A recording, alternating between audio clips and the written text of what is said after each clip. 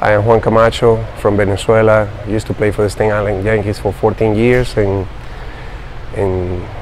now I teach kids, and this is what I do now.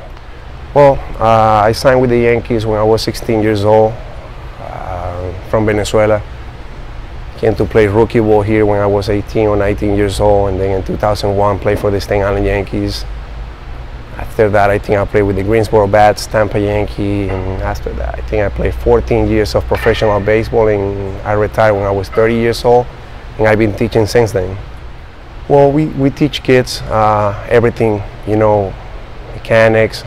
I talk to them a lot about the mind part of the game. That's a big role, you know, have fun, understand that it's really hard to play this game, but most important thing is that they need to work hard.